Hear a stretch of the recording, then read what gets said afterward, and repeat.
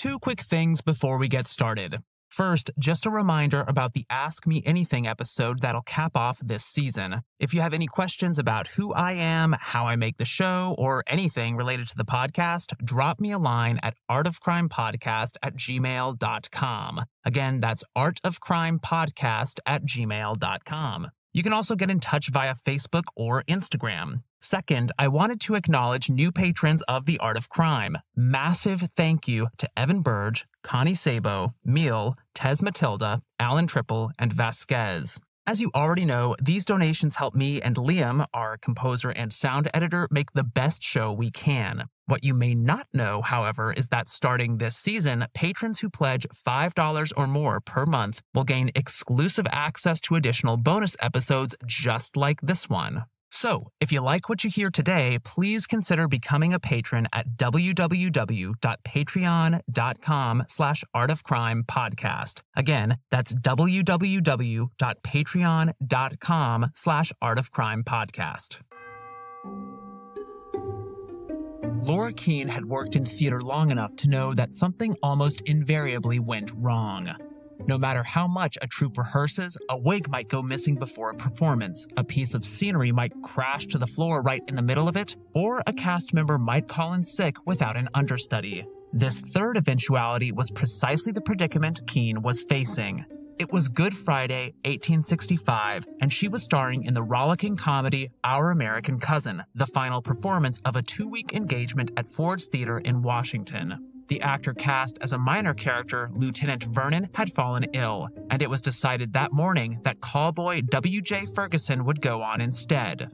Ferguson had never played the soldier, and he had just a few hours to learn his dialogue and blocking by heart. This stroke of misfortune fell on the highest pressure performance of the entire DC series. Abraham Lincoln would be in the audience that night.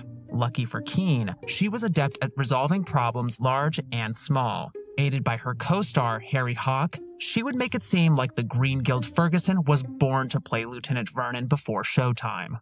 By the time Act 3, Scene 2 rolled around, Ferguson had hit all his marks and recited his lines admirably. From now until curtain fall, he only had to make it through a handful of speeches and a flourish of physical comedy. Lieutenant Vernon was supposed to hitch up his britches like a saloon-hopping sailor as he made his final exit, a parting gesture that could win Ferguson a laugh if he timed it right. Spotting him backstage, Keene took him aside next to the prompter's desk. Similar to a modern-day stage manager, the prompter camped out in the wings throughout the performance, ensuring that the lights went up and down at the appropriate moment and that cast members made their entrances on time, among other duties. The desk stood unoccupied at the moment, the prompter away, wrangling performers for a fast-approaching scene. With hushed voices, Keene and Ferguson ran their lines, hoping that last-minute practice would make perfect. As they did so, they heard the audience guffaw as the woodsy American Asa, played by Hawk, called another character a sockadologizing old man-trap. Keene and Ferguson were pressing on with the down-to-the-wire backstage rehearsal when they heard a loud pop, followed by a bemused silence. Then, the agonized cry of a man as he fell hard on the stage. Keene and Ferguson stood there, dumbstruck, until a figure came into view, limping as fast as he possibly could, and wielding a bowie knife. His lips were drawn against his teeth, and he was panting, young Ferguson remembered. Never slowing, he charged between Keene and the youth, pushing Keene against the wall and hurting her shoulder. With tears of pain in her eyes, she watched him hurry off. Keene had no inkling of what had just happened, but she knew who had flung her out of his way. Fellow performer John Wilkes Booth. Even before that fateful day in April 1865, Keene had secured her place in the annals of U.S. theater history. She skyrocketed to international acclaim after starring in the world premiere of Our American Cousin. Yet Keene did not just play the female lead in the show, she ran it. A few years before the comedy's debut, she had become an actor-manager, a powerful position predominantly held by men at the time. Today, we'll hear the story of how Keene went from comic actor to actor-manager, turned the unpromising Our American Cousin into a moneymaker, and movingly endeavored to manage a crisis that nobody could manage as the president's assassin fled. This is The Art of Crime, and I'm your host, Gavin Whitehead. Welcome to bonus episode 1 of Assassins, Laura Keene and the Assassination of Abraham Lincoln.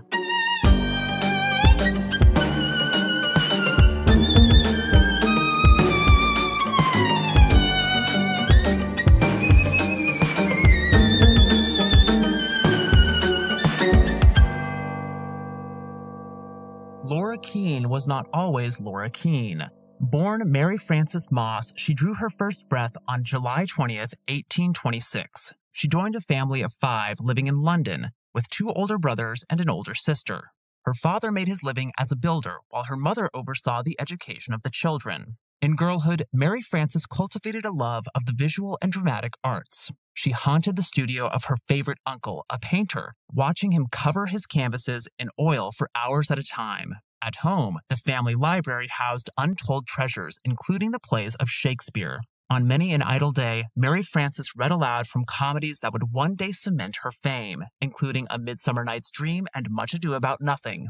She performed for a tough yet loving critic, her mother, who corrected her daughter's errant pronunciation and elucidated archaic turns of phrase. As an adolescent, Mary Frances frequented art galleries and lost herself amid the vast meadows, seascapes, and skies of landscape painter J.M.W. Turner. The carefree days of childhood and early adolescence would not last forever. In 1841, Mary Frances's father passed away, stretching the Mosses' finances thin. To support herself as well as her mother, a 15-year-old Mary Frances took a humdrum job as a pub waitress. It was while schlepping glasses to and from the kitchen that she met and fell in love with Henry Taylor. On April 18, 1844, she took his hand in marriage at the Church of St. Martin in the Fields. Over the next few years, Mary Frances gave birth to 2 daughters, Emma and Eliza. Then, the fates turned her life upside down yet again. The marriage fractured. Details are scant, partly because Mary Frances remained reticent on this episode for the rest of her life, but her husband appears to have committed a felony. As punishment, the state transported him to Australia, Britain's overseas penal colony. This ill luck led to Mary Frances's big break. Destitute without her spouse, she moved in with her Aunt Elizabeth, a retired actress. Elizabeth soon realized that her niece had inherited her theatrical charms. Mary Frances was a natural. You could cast her as Puck in Midsummer Tomorrow and London would be tripping all over itself for tickets. Much like today, moreover, a family connection could shorten the path to superstardom. After Aunt Elizabeth pulled some strings, Mary Frances made her London debut at the Lyceum Theatre, adopting the stage name Laura Keene, and emerged as the West End's brightest new starlet. While visiting the British capital, American impresario James William Wallach watched Keene perform and saw dollar signs. Soon thereafter, he cajoled her into joining his New York company, and Keene packed up and sailed for the U.S. Keene commenced her North American career as the irresistible ingenue of Wallach's Theatre in New York, one of the highest-profile playhouses in the country. In a few short years, she mastered 24 leading roles and won plaudits from the press as well as the public. Her beauty played no small part in her warm reception. Keene had auburn hair and chestnut eyes, a pearly complexion, and a dignified carriage. Yet it was her subtlety as a performer that truly set her apart. She was blessed with what one critic called the watercolor touch, a more suggestive though no less beguiling approach to character and action. Tragedy was never Keene's forte, but she could serve up comedy and spectacular melodrama like few others could. She remained grounded in these genres throughout the rest of her career. Despite her blink of an eye rise to the top, Keene felt constricted as an actor. She envisioned herself in a more powerful and demanding role within the theatrical universe, that of actor-manager. Men and women in this position called more shots than anyone else within a given company, and thus did the work of about a dozen people. They selected the plays their troupes performed, starred in those dramas, and in many cases staged them much as a modern-day director would. In addition, they oversaw scenic, lighting, and costume design. Oftentimes, one theater served as their home base, and they supervised the decoration and upkeep of the venue. The most capable actor managers also kept a watchful eye on finances, collaborating with a business manager to monitor ticket sales, minimize debt, and coordinate travel plans when it came time for the head honcho to leave headquarters and perform abroad, as was customary in 19th century American playmaking. Some actor managers further attended to publicity, drawing up advertisements to run in newspapers. In short, the most accomplished actor managers could lay claim to an uncommon and even improbable knack for both creative and corporate thinking. It would be an overstatement to say the prosperity of a playhouse rested entirely on the shoulders of the resident actor manager. Making theater is collaborative in nature and relies on indispensable input from many hands and minds. However, the actor-manager carried more weight than anyone else, and if she buckled, the entire enterprise collapsed with her. There was glory to be won and money to be made. In fact, as an actor-manager, Keene stood to receive a significant pay bump. She desperately wanted one so that she could afford to move her mother and 2 daughters to New York from London. Because stakes were so high, competition among managers could be ferocious, and Keene would face additional adversity as a woman entering a male-dominated arena. She is often cited as the first female theater manager in the U.S. In fact, at least 14 are known to have blazed that trail before her, some of them as early as the 1700s. While Keene was not the first of her gender to become a theatrical boss lady, what some period commentators called a, quote, manageress, unquote, she would become the first to rival her most famous male counterparts. In 1855, she learned how cutthroat the industry could be. By this time, she had bid farewell to Wallack's and crisscrossed the nation, working for brief periods as an actor-manager from Baltimore to San Francisco. Missing life in the big city, she returned to New York, where she leased the Metropolitan Theater on Broadway and Bond Street, rechristening the venue Laura Keene's Varieties. It would open for business on Christmas Eve, one of the biggest days on the theatrical calendar. In preparation for her New York managerial debut, Keene aimed no lower than absolute perfection. She programmed family-friendly plays that would delight patrons of all ages while also showcasing the Variety's eye-popping production values. The double bill paired Two Can Play at That Game, a comedy, with Prince Charming, a fairy tale extravaganza. Keene recruited a small army of actors, luring some away from competitors, and rehearsed each play with drill sergeant precision. She superintended every phase of the months-long design process, which yielded, among other wonders, a set of breathtaking scenic backdrops hand-painted by some of the industry's finest artists. Keene renovated the theater and placed advertisements about the premiere, setting the media abuzz. On December 23rd, she left the Varieties with every costume folded, every light hung, and every seat dusted. As per usual, she unlocked the theater early the next morning. She was often the first to arrive and headed backstage to quintuple-check the scene. What awaited was a waking nightmare.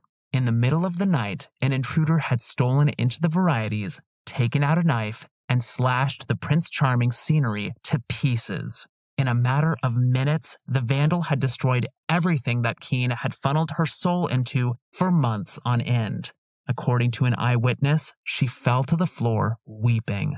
Humiliated and heartbroken, Keene arranged a notice in the newspaper announcing the postponement of the Variety's debut. It hurt too much to tell the truth, so she lied that she had fallen ill. Within hours, however, Keene changed tack. Never much suited to the part of powerless victim, she regrouped and went after the saboteur. Assisted by her financial manager, she paid for another notice, retracting her original statement, revealing the midnight vandalism, and offering a $500 reward for the capture and prosecution of the culprit. This revelation would not bring about the perpetrator's arrest, though many strongly suspected that a competitor presenting King Charming across town had orchestrated the sabotage. Nevertheless, the news item redounded to Keene's advantage. The crime unleashed a tide of outrage among the public. The Grinch himself would have sneered at such cruelty on Christmas Eve, and Keene rebounded. The fledgling actor-manager had won over New York before she had even taken wing. Artists painted new scenery at top speed, and the Playhouse opened 4 days behind schedule on December 28th to largely favorable reviews. Though faltering at first, Keene had capably handled the calamity. After enjoying moderate success at the Varieties, Keene migrated to a freshly constructed, purpose-built establishment, Keene's New Theater at 624 Broadway, where she became one of the city's highest-flying managers. This state-of-the-art playhouse featured a splendid auditorium, its walls painted vibrant white and gold. At the New Theater, Keene solidified her reputation as a master of scenography and special effects. The mid-19th century witnessed a vogue for archaeological accuracy in scenic design. Following this trend, Keene consulted a Harvard antiquarian for her production of A Midsummer Night's Dream, a comedy set in classical Athens. The scholar advised her team on ancient Greek architecture to ensure the historical fidelity of the scenery. In her well-received production of The Sea of Ice, a French melodrama, Keene recreated an Arctic shipwreck on stage to an astonished audience. At the new theater, Keene came up against the sort of 11th-hour snafus that plague even the tightest-run theatrical operations, putting her problem-solving skills to the test. Her quick thinking served her well during a production of Shakespeare's comedy Much Ado About Nothing. It was opening night, and Keene should have been getting into character as the bee-like Beatrice, the love-averse heroine with a stinger for a tongue. But then, with less than an hour to go before curtain, it came to her attention that a set of costumes, military uniforms to be worn by a group of supernumeraries, remained unfinished. Keeping a cool head, Keene marshaled the women who were not in the cast to repair this unlooked-for wardrobe malfunction. In the words of Kate Reginald, an actress who worked under Keene's direction, her employer, quote, sent to the paint shop for a pot and a brush and finished the borders of their jackets and trunks in black paint, unquote. The show went on as planned thanks to Keene's sartorial quick fix. In 1859, Keene was just trying to program a season when she made a decision that would alter the course of her professional life. She needed a play that could fill a few weeks before her rendition of A Midsummer Night's Dream. Any passable comedy would do. Weighing her options, she hit upon a script by English playwright Tom Taylor, as yet untitled. As she leafed through the pages, Keene pursed her lips at this charmless concoction of the random and the bland. Yet where Keene saw what might be called a blandum bomb, her financial manager and second husband, John Lutz, discerned box office dynamite. Trusting his judgment despite her own doubts, Keene ponied up $1,000 for exclusive rights to perform Taylor's script in the United States. It was up to Keene and her castmates to convert this laugh vacuum into a side-splitter. To this end, they seasoned Taylor's insipid script with slapstick and zingers of their own invention. Then there was the problem of the missing title. Unimpressed by Taylor's suggestion, Our Cousin from the Backwoods, the team instead went with Our American Cousin.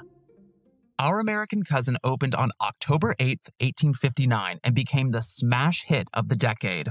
The success owed almost entirely to the acting. Leading man Harry Hawk went whole hog as Asa Trenchard, the loogie-hawking, axe-brandishing backwoodsman of the comedy's title. Edward Askew Southern garnered international fame as Lord Dundreary, the block-headed aristocrat. Thanks to Southern's inane prancing about and uncontrollable sneezing fits, his peripheral character became central to the action. Meanwhile, Keene was saddled with the thankless role of Florence Trenchard, the good-natured heroine who sees her indebted father out of dire financial straits. Still, Keene was crying all the way to the bank. At the new theater, Our American Cousin played to packed houses for 140 nights during its first run. The key performers traveled the U.S. and even crossed the Atlantic to reprise their roles. The comedy further spawned a new subgenre about kooky relatives from other countries, including Our English Cousin, Our Irish Cousin, and, who could forget, Our Female American Cousin. The craze for Our American Cousin caused legal woes for Keene. Theater managers across the states would have given a kidney to stage Taylor's comedy, yet she had purchased exclusive rights to the script. While considerable, this obstacle proved less than insurmountable. Pirates flocked to Keene's new theater disguised as paying customers. Commissioned by the actor-manager's competitors, professional stenographers watched the comedy and scribbled down the dialogue as actors delivered it. Keene litigated like mad, challenging foes who made use of this and other underhand tactics to little avail. They plundered her handiwork faster than she could possibly file lawsuits. Before long, companies across the country were bringing out bootlegs of Our American Cousin and reaping riches. In the words of Keene's biographer, Ben Graff Hennecke, quote, virtually every actor in America had played in some version of the show. Virtually every stagehand had worked it. The property man could recite, in the third act of The American Cousin, there are 7 scenes the way Miss Keene plays it, unquote. We'll hear about the performance on Good Friday of 1865 after a quick break.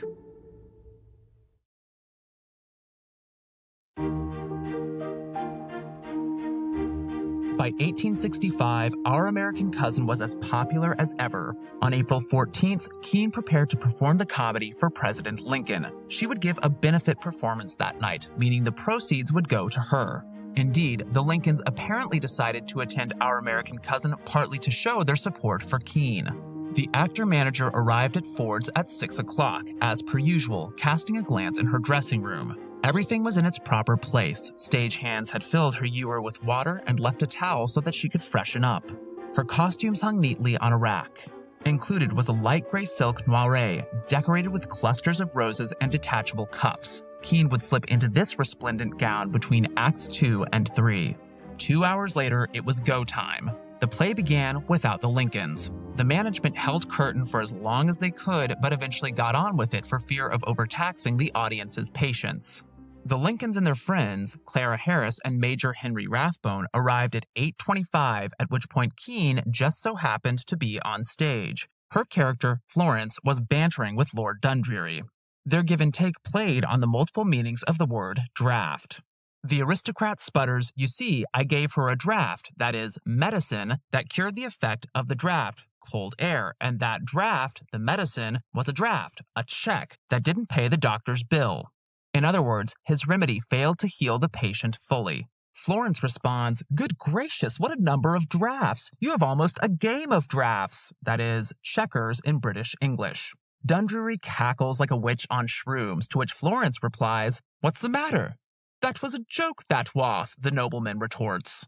It was at this moment that spectators seated in the second-story dress circle saw the president and began to applaud. Noting the honored latecomer, Keene cued her castmates to pause the performance, turned to the audience, and beckoned them all to clap their hands as Lincoln made his way toward the state box. As the ovation died down, Keene resumed the scene and ad-libbed a quip about current events that riffed on Dundreary's ravings about drafts. The day before, Secretary of War Edwin Stanton had stopped the enlisted men's draft in response to the surrender of Confederate General Robert E. Lee to Union General Ulysses S. Grant. "The draft has been suspended," Keene declared. "I don't see the joke," was Dundreary's reply. "Well," Keene answered with impeccable comic timing, "anyone can see that." She pointed toward Lincoln, the man largely responsible for ending the war and, by extension, the draft. The audience roared. She had re-erected the fourth wall only to demolish it with a wave of her hand. As if on cue, the orchestra conductor struck up "Hail to the Chief," eliciting another burst of applause. Everybody enjoyed themselves until almost exactly 2 hours later, when Booth fired his Derringer and ran for his life. Confusion reigned in the minute or two after the report of the gunshot. Like virtually everybody else at Ford's, Keene was clueless as to why John Wilkes Booth had just made a beeline out of the theater. For whatever reason, a woman in the state box, Clara Harris, was calling out for water. Then, a well-built soldier named Major Joseph B. Stewart rose from his front row seat and leapt onto the stage. "Stop that man," the servicemen bellowed. The audience sat, stupefied, some of them uncertain whether what was unfolding was part of the performance. Still in the wings and smarting from the pain of being pushed against the wall, Keene knew better, yet still little more than most of the crowd. Major Stewart broke into a sprint, running past Keene toward the back alley where the assassin had tethered his horse. A moment or two later, Keene emerged from the wings and made her way to the lip of the stage. Audience members were buzzing with bewilderment, and the actor-manager later likened the atmosphere to that of an agitated beehive. And there was that woman again, calling out for water. Keene followed the sound of her voice upward and recoiled at what she saw, a man soaked in blood. She could not have known it, but this was Major Rathbone, knifed by Booth as he made his getaway. A shriek lacerated the air, and a number of audience members sprang to their feet. The scream had come from Mary Todd Lincoln. Keene was just beginning to comprehend when a shout from the box confirmed her worst fears. "He has shot the president." In a heartbeat, the theater was teetering on the verge of pandemonium. Women sobbed, men shouted. Spectators rose and milled about, dazed. Some customers in the upper-level dress circle tried to exit, while others on the ground floor wanted to investigate the shooting. The stairwell became clogged as patrons pushed their way up and down. Still others crawled onto the boards to get a better view of the theater. Cast and crew members abandoned their stations backstage and congregated in the footlights. If at all possible, order needed to be preserved. Centering herself, Keene strode to the middle of the stage, planted her feet, and lifted her arms. "For God's sake," she called in a loud, clear voice, "have presence of mind and keep your places, and all will be well." Shortly after, she instructed a stagehand to have the gas man bring up the lights, which typically indicated the end of a performance. The auditorium filled with gaslight. Looking out into the crowd, Keene saw that consternation was breeding anger. Men swore at each other and shoved others out of their way. Nobody was heeding Keene's plea for equanimity. Previously wobbling on the precipice, Fords plunged headlong into chaos. Men and women rushed out of the theater only to spread the horrible news in the streets, prompting a deluge of rubberneckers to stream toward Fords and flood the auditorium. The president required medical attention, but it had become next to impossible to reach the state box via the stairs due to the overcrowding. For this reason, a group of men gathered beneath it on stage, lifting a physician up and over the balustrade. Keene apparently assisted their efforts. Soon, paranoia coursed through the mob. "An actor named Booth did it," they shouted. "The management must have been in on the plot. Burn the damn theater. Yes, burn it. Burn it now." Actors and crew members took flight, afraid for their lives, as the rabble grew violent. Keene was not among them. Her precise movements are difficult to reconstruct, but eventually she fetched a pitcher of water and made it from the stage to the scene of the crime, perhaps by way of a passage known only to members of the company. Inside, she discovered Dr. Charles Leal, an assistant surgeon of the United States Volunteers who had attended the performance. The smell of gunpowder hung in the air. The president lay on his back on the floor, his walnut rocking chair pushed to one side, his shirt and overcoat unbuttoned, and his chest exposed. Dr. Leal had undone these garments while searching for the wound, initially unaware that Booth had shot his victim in the head. Leal was the first medical professional to arrive in the box, though 2 others joined later. At a glance, Lincoln appeared to be asleep, but a pool of crimson seeping from his head belied this impression. Moaning with a sorrow that transcends spoken language, the First Lady sat on a sofa against a wall, unable fully to understand the proceedings. Clara Harris was in tears too. Shortly after Keene's arrival, Dr. Leal made his prognosis. "His wound is mortal. It is impossible for him to recover." There was nothing to be done then. A stifling air of helplessness descended. Part of Keene knew that despite her savvy, despite her experience, and despite her resolve, she lacked the power to correct this catastrophe. Yet even in this hour of unalterable hopelessness, Keene could not bring herself to do nothing at all. She would do what she could. And so she asked Leal if she might hold the president. He granted her permission. The actor-manager knelt beside Lincoln and gently cradled his head in her lap. Taking up a towel, she dipped it in the water she had brought from below. Then, without a word, she rubbed the dying president's temples, the only comfort she had to offer. Some time later, who can say when, a small battalion of soldiers assembled outside the box, some of them spectators, others pedestrians who had come from the street, prepared to serve their commander-in-chief in whatever way possible. Wishing to grant Lincoln the dignity of dying in a bed rather than on the floor of a playhouse, the physicians gathered a party of fit men to move the president's body. The servicemen cleared a path out of Fords, after which the carriers conveyed the head of state outside and across the street to the Peterson boarding house. 7 or 8 hours later, Abraham Lincoln slipped into oblivion. Throughout this period, Keene drops out of and suddenly re-enters accounts of the ordeal. It's unclear how long she remained in the state box, but eyewitness testimony places her in Fords after she left the crime scene. Washington attorney Seton Monroe spotted the actor-manager coming down the stairs, bearing telltale traces of the care she administered up above. Horrified, he begged her to tell him if Lincoln were still alive. "God only knows," she gasped, stopping for a moment's rest. Quote, "The memory of that apparition will never leave me. Attired as I had so often seen her in the costume of her part in Our American Cousin, her hair and dress were in disorder, and not only was the gown soaked in Lincoln's blood, but her hands and even her cheeks, where her fingers had strayed, were bedaubed with the sorry stains." Unquote. In Laura Keene, a British actress on the American stage, Vernan Bryan maintains that Keene escorted Mary Todd out of the box and to the Peterson house, providing emotional support for her there until Lincoln's death. I haven't come across this claim in any other source, and I consulted quite a few, so it may be apocryphal. What seems certain is that Keene at some point returned to her dressing room. Inside, she washed the blood from her hands, her cheeks, and her hair. there was no hope for the dress. Those rusty spots would never come out. Many years later, the National Museum of American History acquired a stained cuff from the garment. The Abraham Lincoln Presidential Library and Museum in Springfield, Illinois, also holds a scrap of Keene's costume.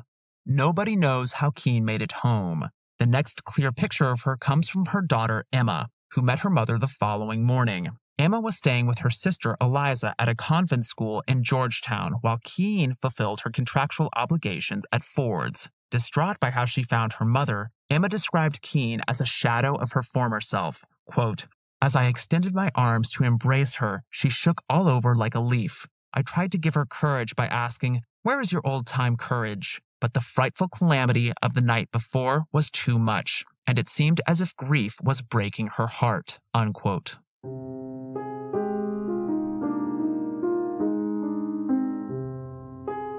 According to other theater professionals, Keene suffered more than a broken heart on account of Lincoln's assassination. Ill health plagued her until she passed away on November 4, 1873, aged 47.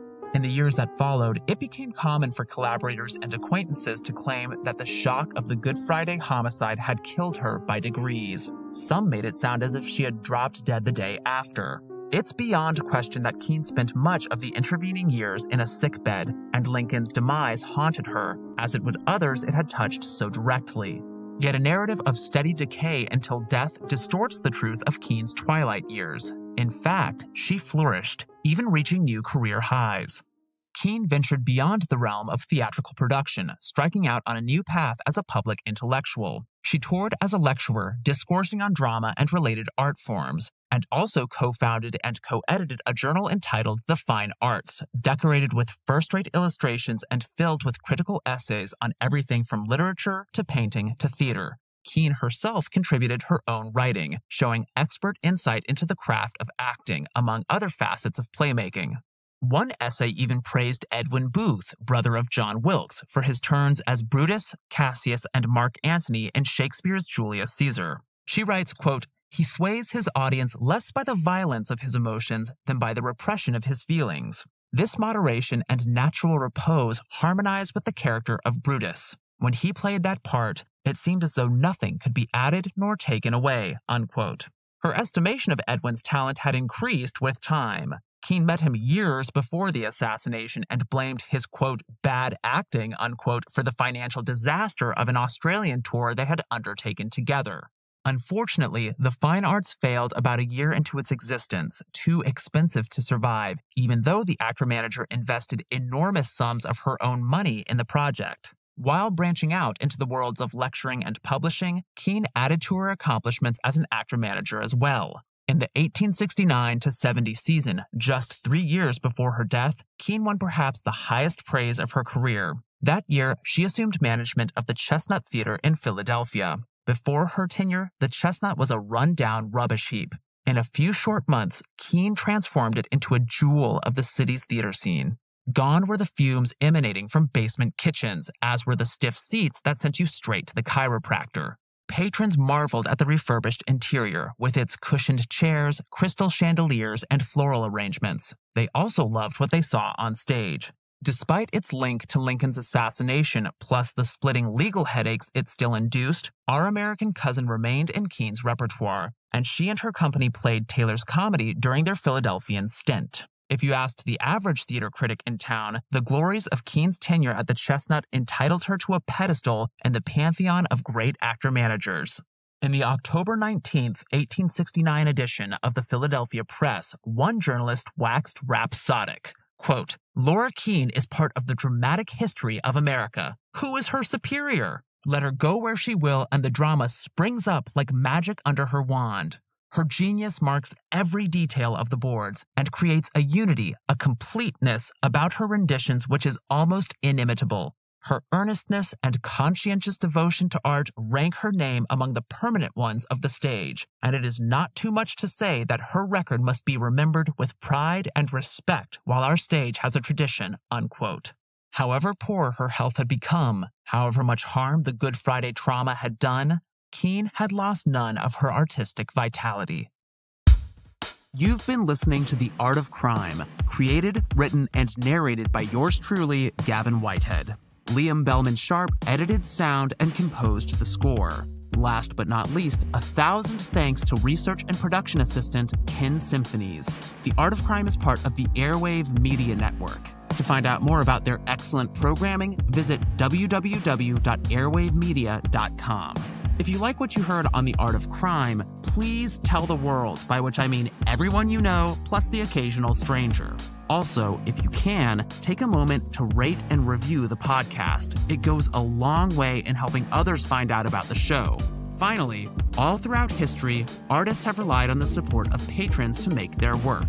The same holds true for podcasters making shows about historical artists, so please consider making a donation at www.patreon.com/artofcrimepodcast. Every bit counts and is massively appreciated. As a reminder, be sure to check out the Art of Crime website at www.artofcrimepodcast.com. It features all kinds of images relevant to the show, including maps, drawings, paintings, photographs, sheet music, and more. You can also follow us on Facebook at Art of Crime Podcast, Instagram at Art of Crime Podcast, and Twitter at Art of Crime Pod. If you have questions, comments, or feedback, please don't hesitate to drop me a line at artofcrimepodcast@gmail.com. Thanks for listening, and until next time.